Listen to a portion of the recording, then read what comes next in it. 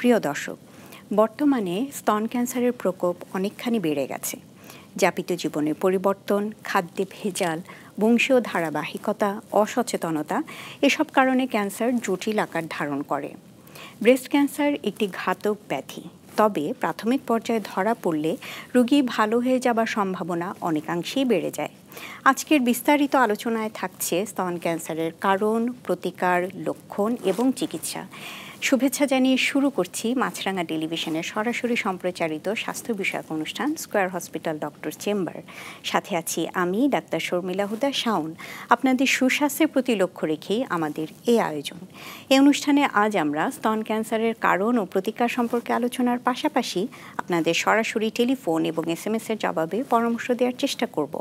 স্তন ক্যান্সারের কারণ ও প্রতিকার সম্পর্কে আলোচনা করতে এবং চিকিৎসা পরামর্শ দিতে আজ আমাদের সঙ্গে আছেন স্কয়ার হসপিটালের ক্লিনিক্যাল অনকোলজি এবং রেডিওথেরাপি ডিপার্টমেন্টের সিনিয়র কনসালটেন্ট অধ্যাপক ডাক্তার সৈয়দ মোহাম্মদ আকরাম হোসেন।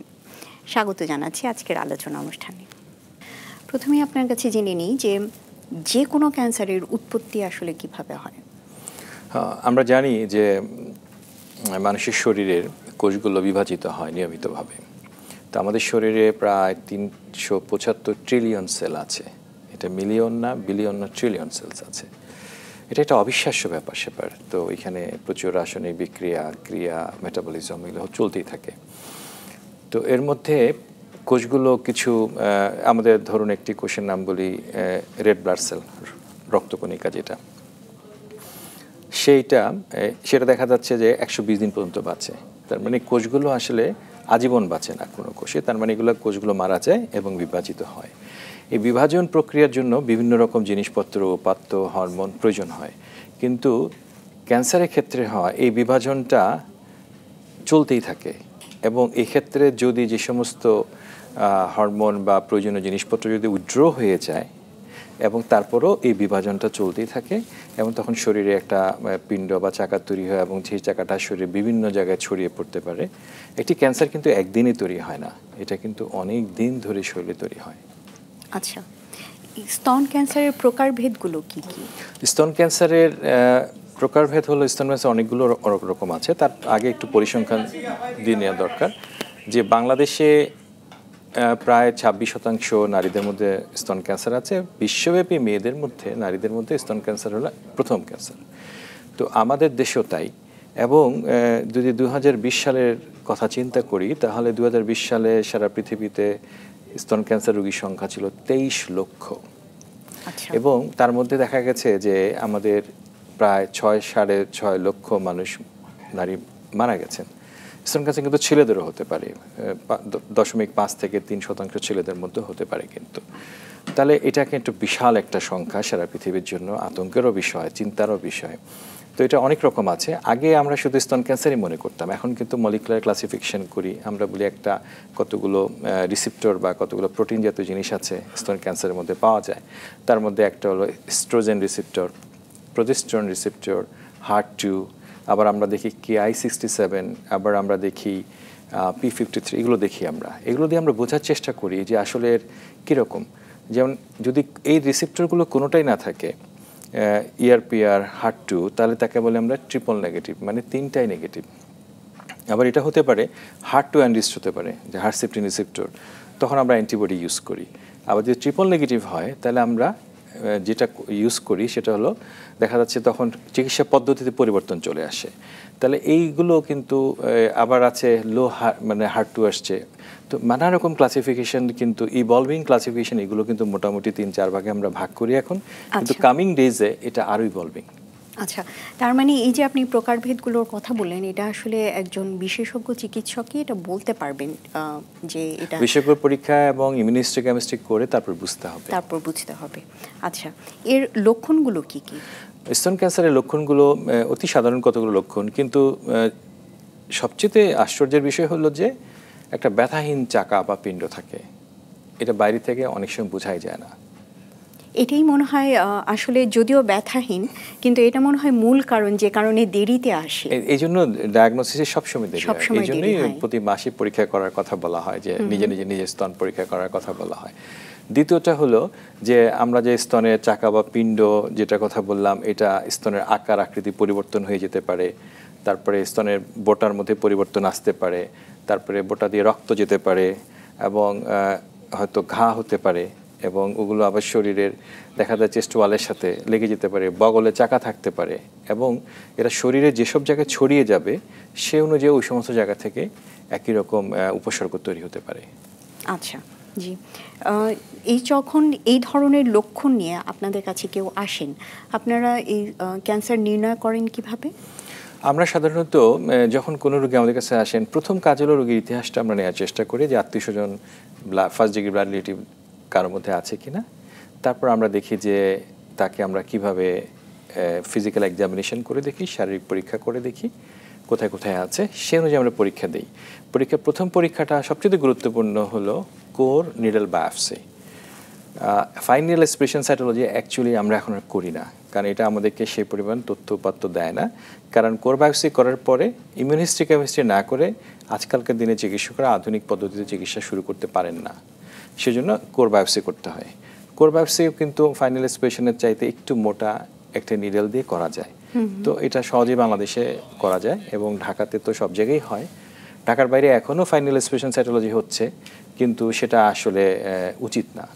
আচ্ছা, আপনি আলোচনার একটা পর্যায়ে বলছিলেন যে স্তন ক্যান্সারের প্রথম লক্ষণ হচ্ছে ব্যথাহীন চাকা। এই ধরনের চাকা থাকলে কি সবসময় সেটা ক্যান্সারাস? না না, আমরা তো সবসময় না, কারণ হচ্ছে যে আমাদের বেশিরভাগ ক্ষেত্রেই কিন্তু এটা স্তন ক্যান্সার নয়।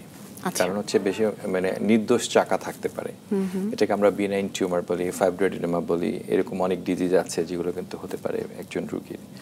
তো আমরা বেশিরভাগ ক্ষেত্রে আবার যে সবসময় ফাইনাল এক্সপ্রেশন সাইটোলজি বা ইয়েগুলো করি তা না, কিন্তু যদি আমাদের কাছে ওরকম সন্দেহ মনে হয় যে ডিফারেন্সিয়েশন করার জন্য, যেমন আলট্রাসাউন্ড করে আমরা দেখি, আমরা মেমোগ্রাম করে দেখি যে আসলে সত্যি সত্যি এটা সাসপেক্টেড কিনা, তখন আমরা কিন্তু ওইসব প্রসিডিউরে যাই, তার আগ পর্যন্ত যাই না। আচ্ছা, এটা কিন্তু একটা আশার কথা, কারণ এটা যেহেতু আপনি বললেন যে ব্যথাহীন চাকা মানেই যে সবসময় ক্যান্সারাস হবে তা না। অনেকে ভয় পেয়ে হয়তো তখন চিকিৎসকের কাছে নাও যেতে, অনেক ধরনের থাকে। জি, সাধারণত কারা এই স্তন ক্যান্সারের ঝুঁকির মধ্যে আছেন? আমরা জানি যে আসলে প্রথম হলো মেয়েদের মধ্যে এই রোগ বেশি হয়, সুতরাং মেয়েরা একটা ফ্যাক্টর। দ্বিতীয় হলো যে আমরা বলি যে ওবিসিটি বা স্থূলতা, এবং তৃতীয় যেটা হলো যে আমাদের দেখা যাচ্ছে কারো মাসিক আগে শুরু হলো, মাসিক পরে শেষ হলো, আমরা বলি যে হরমোনাল যে প্লে থাকে, হরমোন যে লম্বা সময় ধরে হরমোনের এফেক্ট থাকে, হরমোনের একটা ইফেক্ট থাকে, এটা একটা কারণ। তারপরে বাচ্চা দেরি করে নেওয়ার কথা বলা হয় অনেকে, বুকের দুধ না খাওয়ানোর কথা, এইসব কিন্তু আছে। এছাড়া বিকিরণ বা কোনো জায়গাতে ধরুন চেরনোবিল অথবা হিরোশিমা বিকিরণ, এসব কারণে এগুলো হলো মূল কারণগুলো। কিন্তু এই কারণগুলো সুনির্দিষ্টভাবে কিন্তু এগুলো কারণ না। আরেকটা হলো জেনেটিক প্রিডিসপোজিশন থাকে। যদি ফার্স্ট ডিগ্রি ব্লাড রিলেটিভ কারো স্তন ক্যান্সার থাকে, তার বাচ্চাদের, মেয়েদের হতে পারে, ছেলেদেরও হতে পারে, কিন্তু স্তন ক্যান্সার হওয়ার সম্ভাবনা থাকে। এটার পার্সেন্টেজও খুবই লো, এটার পার্সেন্টেজ মাত্র 8% অনলি। আচ্ছা, যেমন মা, বোন, খালা এই ধরনের এরকম, কিন্তু বাট পার্সেন্টেজ খুব লো, এটা বেশি না। আচ্ছা, জি। সাধারণত এই ধরনের ক্যান্সার প্রতিরোধ করার উপায় কি? সবচেয়ে একটা উপায় হলো যে আমরা যদি করি, নিজের স্তন পরীক্ষা করি, সেটা একটা গুরুত্বপূর্ণ পথ। প্রত্যেক মাসে সেটা যদি যাদের মাসিক হচ্ছে নিয়মিত, তাদের হলো মাসিকে 7 দিন পরে আয়নার সামনে দাঁড়িয়ে গোসলের সময়, বিশেষ করে গায়ে সাবান লাগানোর পরে যদি নিজের হাত বা তালু দিয়ে চেপে চেপে পুরো স্তনটাকে দেখা হয়, তাহলে হয়তো চাকা বা পিণ্ড থাকলে কিন্তু হাতে লাগতে পারে, তখন আমরা একজন চিকিৎসকের শরণাপন্ন হব। আর যাদের মাসিক বন্ধ হয়ে গেছে তাদের ক্ষেত্রে, বয়স্ক যারা, তাদের ক্ষেত্রে হলো মাসের যে কোনো একটি দিন, নির্দিষ্ট একটা দিন।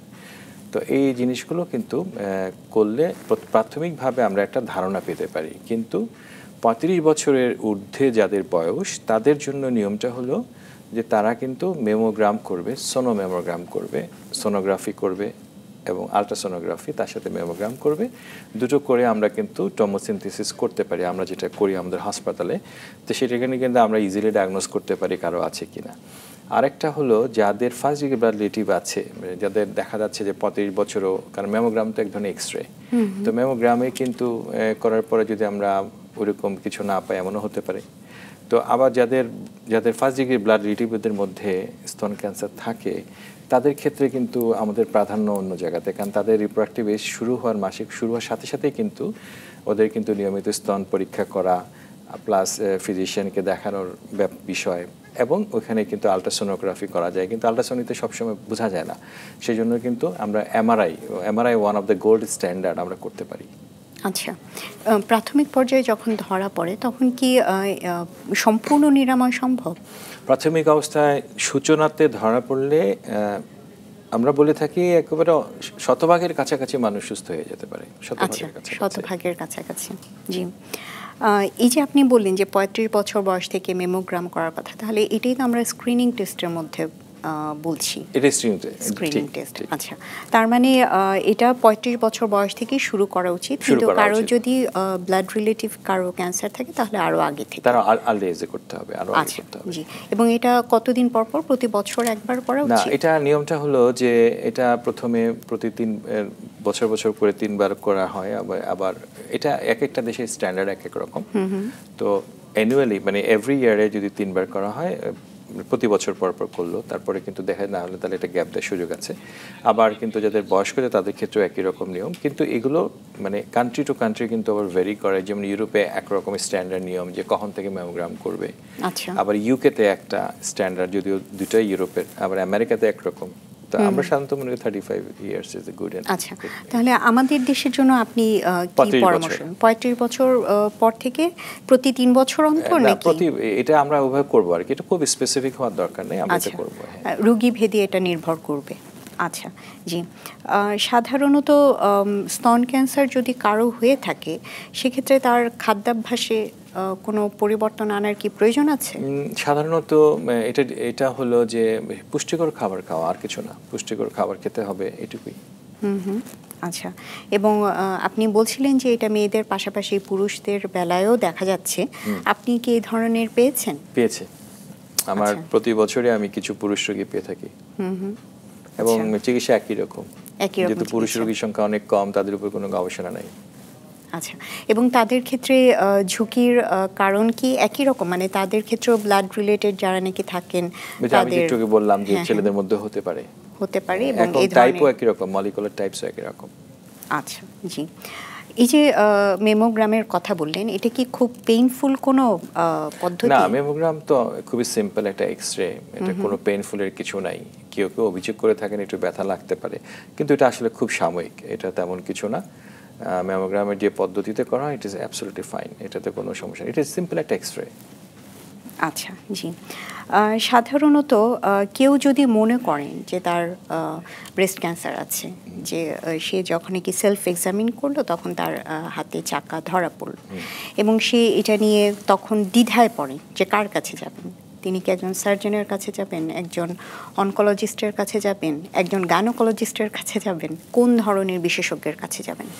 হ্যাঁ, এটা আসলে খুবই গুরুত্বপূর্ণ প্রশ্ন, সবাই এটা জানতে চান এবং মানুষ খুব কনফিউজ থাকে কার কাছে যাবেন। আসলে যাওয়া উচিত হলো যে একজন ফ্যামিলি ফিজিশিয়ানের কাছে। আচ্ছা, কারণ ফ্যামিলি ফিজিশিয়ান হলো ফার্স্ট অ্যাটেন্ডিং ডক্টর হওয়া উচিত যে কোনো রোগের ক্ষেত্রেই।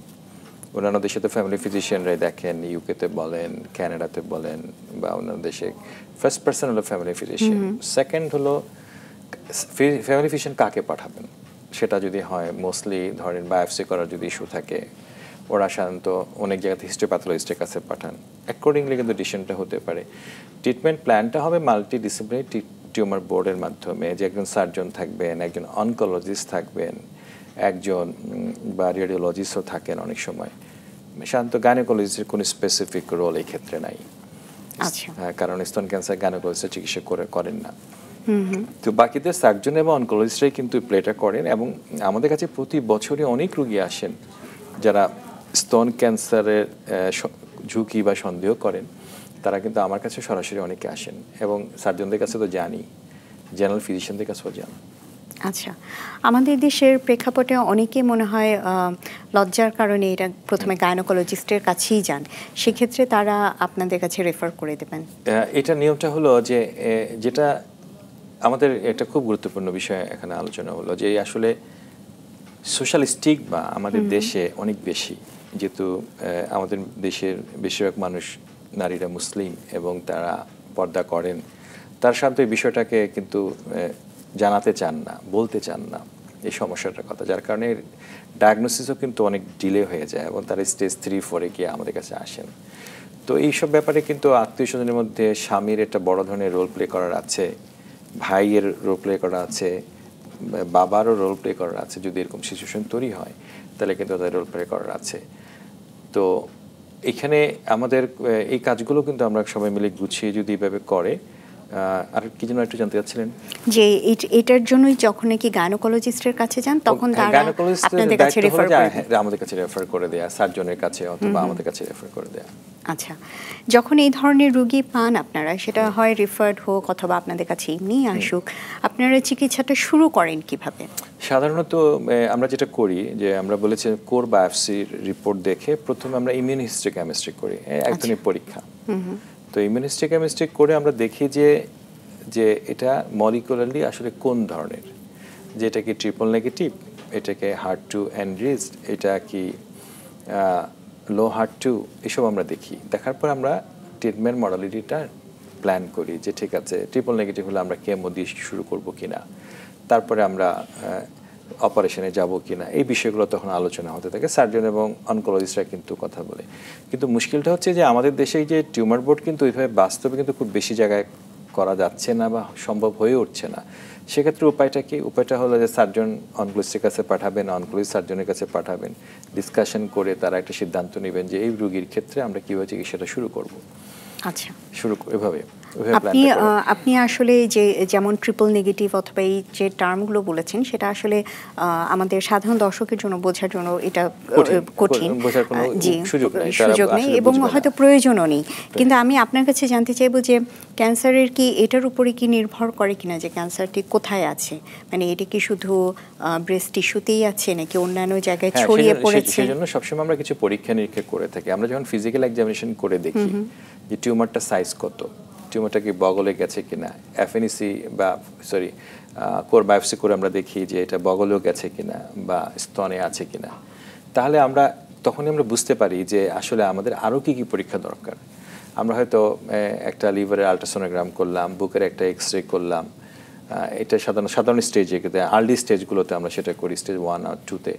কিন্তু যখন দেখি যে এটা স্টেজ 3 হয়ে গেছে বা এটা অন্যান্য জায়গায় ছড়িয়েছে, লসিকা গ্রন্থিতে ছড়িয়েছে বা শরীরে অন্য, তখন কিন্তু আমরা সাধারণত প্যাট সিটি স্ক্যান করি বা হোল বডি সিটি স্ক্যান করি অথবা এমআরআই করি, হোল বডি বোন স্ক্যান করি। এই পরীক্ষাগুলো আমরা করি, করার পরে কিন্তু আমরা জেনে যাই যে এটা কিন্তু শরীরে আসলে কোথায় কোথায় ছড়িয়েছে।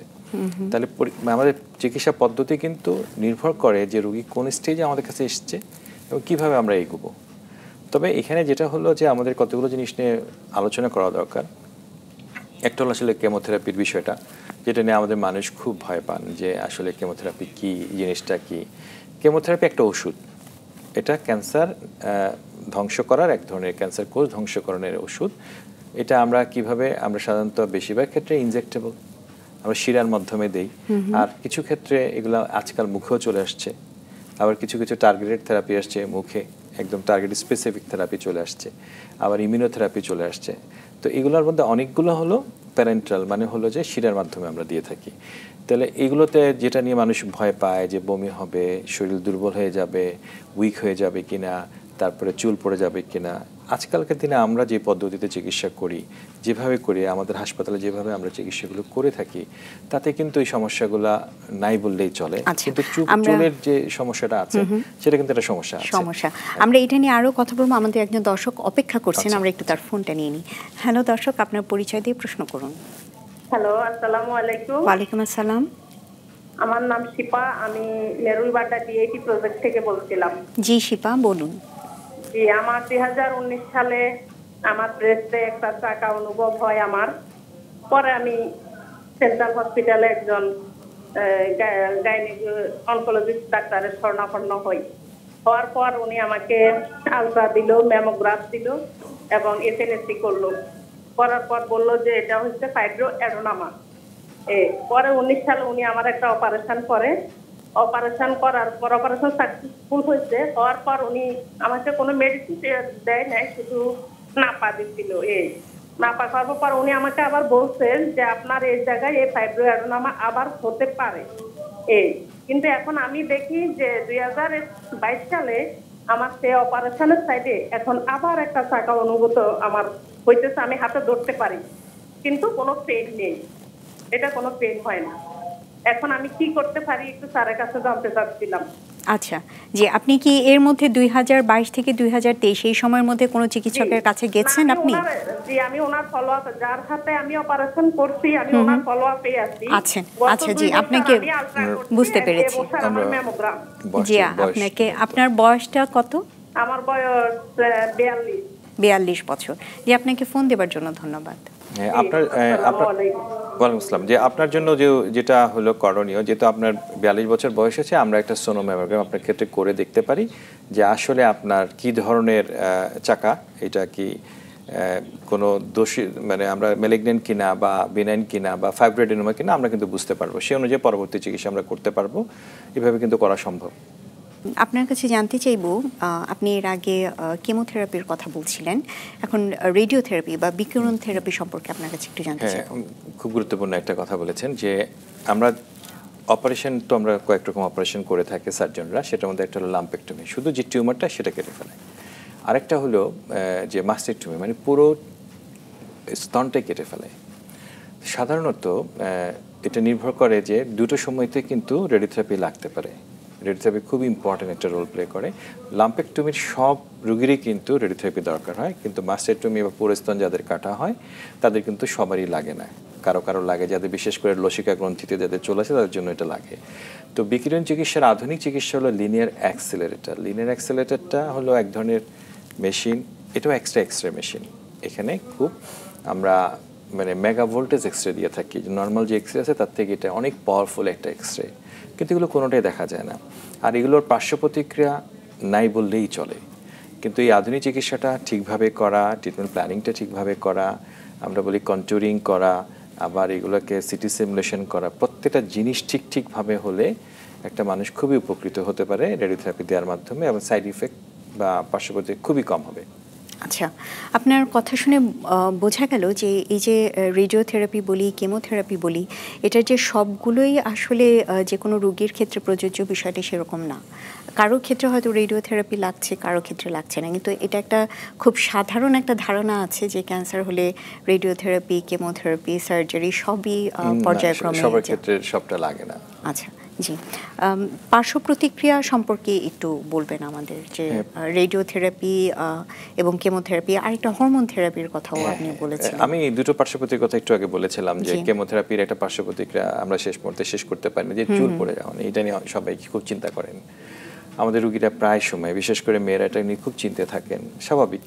কিন্তু আমাদের তারপরেও এটা কিন্তু বিদেশে যেটা করে তারা উইগ বানিয়ে ফেলে, চুলের জন্য আগে উইগ বানিয়ে দেয়, অর্ডার নিয়ে বানিয়ে ফেলে, ওই একই রকম চুল তৈরি করে দেয় সেটা। আর অথবা আমাদের দেশে অনেকে মাথায় কাপড় দেন সেটা, কিন্তু এই চুল কিন্তু উঠে যাবে, এটা নিশ্চিত যে চুলটা কেমোথেরাপি যখন বন্ধ হয়ে যাবে তার শান্ত উঠে যায়। আর হরমোন আর রেডিওথেরাপির কথা বলেছি, পার্শ্ব প্রতিক্রিয়া নাই বললেই চলে। আপনি হরমোন থেরাপির কথা বলেছেন, হরমোন থেরাপিও খুব গুরুত্বপূর্ণ, কারণ হচ্ছে যে ERPR যাদের পজিটিভ তাদের কিন্তু আমরা হরমোন দিয়ে থাকি, হরমোন থেরাপি দিতে হয়, এবং সেগুলো কিন্তু 10 বছর পর্যন্ত আমরা দিয়ে থাকি। সাধারণ নাম হলো ট্যামক্সিফেন, ল্যারোজল, সবই বাংলাদেশে পাওয়া যায়। বাংলাদেশের ফার্মাসিউটিক্যালসগুলো আমাদের প্রচুর মেডিসিন এখন বানায়, আমাদের বিদেশ থেকে মেডিসিন খুবই কম আমদানি করতে হয় ইমিউনোথেরাপি ছাড়া। খুবই চমৎকার প্রোডাক্ট, অনেক সহজ, মানে স্বল্প মূল্যে তারা আমাদের দেশে সরবরাহ করে থাকে। এটা আমাদের দেশের জন্য আসলে সত্যি মানে খুবই ভালো। আপনার অভিজ্ঞতার আলোকে একটু বলবেন যে কাদের ক্ষেত্রে বাংলাদেশে এই ব্রেস্ট ক্যান্সারের প্রকোপ বাড়ছে? আমার যে অভিজ্ঞতা ব্যক্তিগতভাবে আমি হসপিটালে যেটা দেখে থাকি, আউটডোরে যেটা দেখে থাকি, তার মধ্যে আমি দেখেছি 50-এর নিচে মেয়েদের মধ্যে ব্রেস্ট ক্যান্সারের, নারীদের মধ্যে ব্রেস্ট ক্যান্সার হার ব্যাপক হারে বাড়ছে বাংলাদেশে। এবং প্রায় সময় আমরা নতুন স্তন ক্যান্সার রোগী পেয়ে থাকি, মাসে মিনিমাম 7-8টা 10টা রোগী তো পাচ্ছি, আরও বেশিও পাচ্ছি। তো রেগুলার ডায়াগনোস্ট হচ্ছে কিন্তু রোগীরা, আর মানুষ আগে থেকে একটু সচেতনও হয়েছে, রোগীরা আসছেও, আসার পরে আমরা ডায়াগনোসিস হচ্ছে তাড়াতাড়ি করে, সেটা কিন্তু আমরা চিকিৎসা করার সুযোগ পাচ্ছি, এবং তাতে এটা করে একদিক থেকে ভালো। হ্যাঁ, তাড়াতাড়ি করে মানুষ সুস্থ হয়ে যাচ্ছে, বেশিরভাগ ক্ষেত্রে সুস্থ হয়ে যাচ্ছে, কারণ প্রায় তাড়াতাড়ি আসলে প্রায় 100 ভাগের কাছাকাছি সুস্থ হয়ে যায় মানুষ। জি, এটা আপনি আগেও বলেছেন। আমাদের দেশে, বাংলাদেশে এই ব্রেস্ট ক্যান্সারের সম্পূর্ণ চিকিৎসা কি সম্ভব? আমি শুধু স্কয়ার হসপিটাল না, আমি ওভারঅল জানতে না, চাচ্ছি। স্তন ক্যান্সার চিকিৎসাটা তো সহজ চিকিৎসাই। সহজ চিকিৎসার পার্থক্য হলো যে আমরা কোর বায়োপসি করতে পারি, সেটা বাংলাদেশে করা সম্ভব। আমরা ইমিউনোহিস্টোকেমিস্ট্রিগুলো করতে পারি, তারপরে আমাদের কেমোথেরাপিগুলো দেয়া যাচ্ছে, তারপরে রেডিওথেরাপিগুলো দেয়া যাচ্ছে। তো স্কয়ার হসপিটালের কথাটা এইটুকু হলো যে আমরা একটা মানে ইন্টারন্যাশনাল স্ট্যান্ডার্ড মেনটেন করতে চাই, যেটা চেষ্টা করছি, যেটা করে একটা মানুষকে সম্পূর্ণ ভালো চিকিৎসা দেওয়া যায়।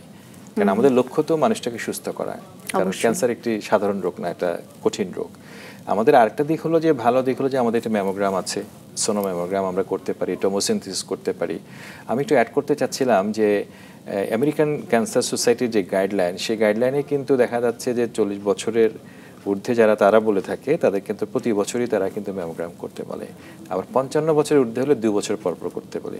আবার এনসিসিএন গাইডলাইন আবার বলে যে তারা বলে যে যতদিন মানুষ হেলদি থাকবে ততদিনই প্রতি বছর একবার করে করতে হবে ম্যামোগ্রাম।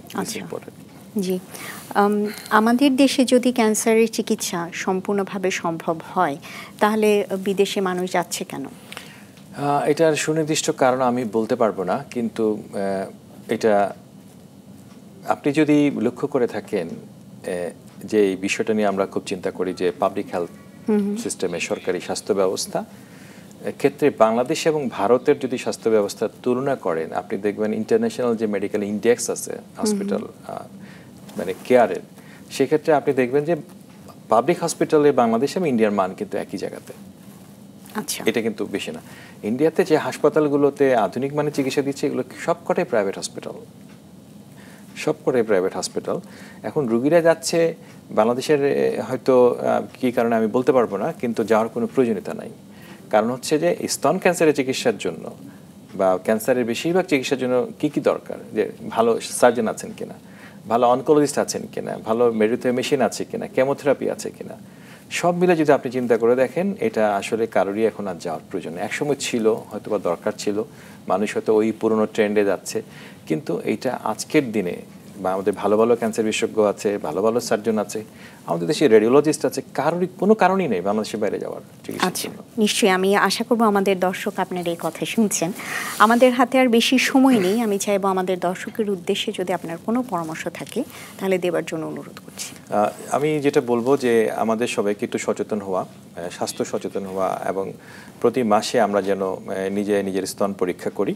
আর দ্বিতীয় হলো যাদের বয়স 35 বছরের উপর থেকে তাদের জন্য আমরা ম্যামোগ্রাম করে নিয়মিতভাবে প্রতি বছর ম্যামোগ্রাম করি, সোনোম্যামোগ্রাম করি, তাহলে কিন্তু আমরা সহজে ধরতে পারবো। এবং চিকিৎসকের কাছে চলে যাওয়া, সে জেনারেল ফিজিশিয়ান হোক, সে অনকোলজিস্ট হোক, সে সার্জন হোক, তাদের কাছে চলে যাওয়া এবং নিয়মিত একটু ব্যায়াম করা, 30 মিনিট করে প্রতিদিন ব্যায়াম করা, এবং অ্যান্টিঅক্সিডেন্ট বিশেষ করে শাকসবজি খাওয়া, তাহলে কিন্তু একজন মানুষ লাইফ স্টাইলের ক্ষেত্রে খেয়াল রাখা, যে আমি যাতে মুটিয়ে না যাই, আমার ওজন যেন অনেক বেশি বেড়ে না যায়, তো এগুলো খেয়াল করলে আশা করি যে আমরা দ্রুত রোগটাকে নির্ণয় করতে পারবো। এবং নির্ণয় করলে যেটা সুবিধা হবে, আপনি সম্পূর্ণভাবে এই রোগ থেকে মুক্ত হতে পারবেন। আর না হলে যেটা হবে, এই রোগটা যদি একটু বেশি করে বেড়ে যায়, তাহলে কিন্তু আপনার জীবন আমরা বাঁচাতে পারবো না। এই জন্য আমাদের সূচনাতে রোগ ধরাটা খুবই জরুরি। ধন্যবাদ। নিশ্চয়ই, আপনাকে অসংখ্য ধন্যবাদ আমাদের স্টুডিওতে আসবার জন্য। আপনাকেও ধন্যবাদ, মাছরাঙ্গাকেও ধন্যবাদ, যে সমস্ত দর্শকরা আমাদের অনুষ্ঠান দেখেছেন তাদেরকেও ধন্যবাদ। দর্শক দেখছিলেন মাছরাঙ্গা টেলিভিশনের সরাসরি সম্প্রচারিত স্বাস্থ্য বিষয়ক অনুষ্ঠান স্কয়ার হসপিটাল ডক্টরস চেম্বার। আমরা চেষ্টা করেছি স্তন ক্যান্সারের কারণ ও প্রতিকার সম্পর্কে আলোচনার পাশাপাশি আপনাদের সরাসরি টেলিফোনের মাধ্যমে পরামর্শ দিতে। আশা করি অনুষ্ঠানটি নিশ্চয়ই আপনাদের কোনো না কোনোভাবে কাজে লেগেছে। সবসময় সাথে থাকতে জয়েন করুন আমাদের ফেসবুক পেজে www.facebook.com/মাছরাঙ্গা টেলিভিশনে। আজকের মতো বিদায় নিচ্ছি, সুস্থ থাকুন, মাছরাঙ্গার সঙ্গেই থাকুন।